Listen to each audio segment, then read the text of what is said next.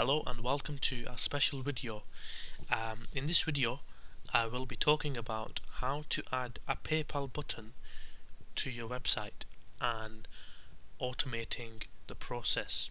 So for example, when someone buys a product, an information product from you, they will be automatically taken to the download link without you having to manually send the link. Okay, now the first things first, I'm logged on to PayPal website.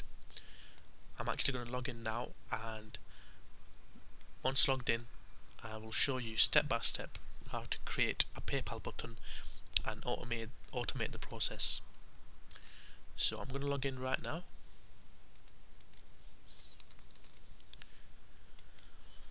Okay, I'm logged on to my PayPal account, and what you need to do first of all, you need to click on Merchant Services, which is located at the top of your PayPal.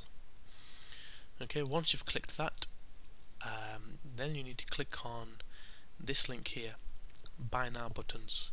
So click Buy Now Buttons, and where it says create your button now, we just want to create our button.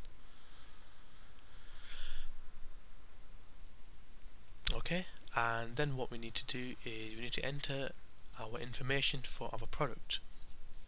So it's accept payments for products, and what we need to do is we get an option which says, do you want your customers to buy multiple products before they check out? So if you want to say no, you click go on to the no. If you say yes, then just go to yes. For the purposes of this example, we will just select no. Next is the item name.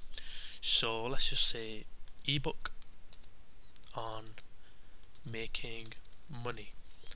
Okay, and the next thing to do is select your currency. So if you're selling in dollars, then we head over to dollars and just type in a price, for example $27. Okay, next thing to do is you can customize your PayPal button. Now PayPal provides you with their own PayPal Buy It Now button, or you can customize your own button. So you just click on the customize appearance button, and you just click on the use your own image button, and if you've got an image on a separate host, you can upload it to TinyPic and you can paste your image link here. But for the purpose of this example, I'll be using a PayPal button, and postage is usually 0. And the next thing to do is you need to go to step 2, check if everything is okay. Yep. And then what I'm going to do is head over to step 3. Now when you're on step 3, notice it gives you several options. Okay, so what I usually do is, on the option can your customer add special instructions in a message to you, I usually click yes. Need your customer's postal address, I'll just click on yes, and then I'll go to take customer to a specific page after checkout cancellation. I usually leave that empty. But this one here, take customer to a specific page after successful checkout, this is your download thank you page. So for example, when customer buys your product, they will be taken to this thank you page. So the purpose of this example, I'm going to put yourdomain.com// thank you page.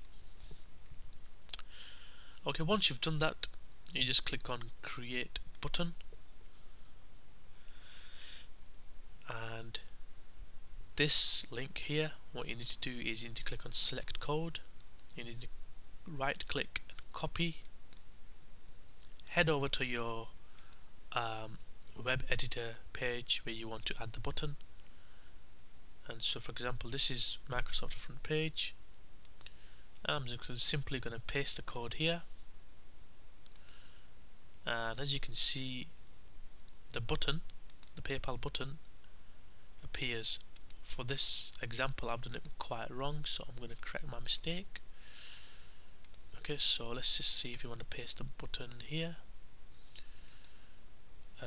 Okay, paste, copy and paste, and there we are. we've got a buy it now button,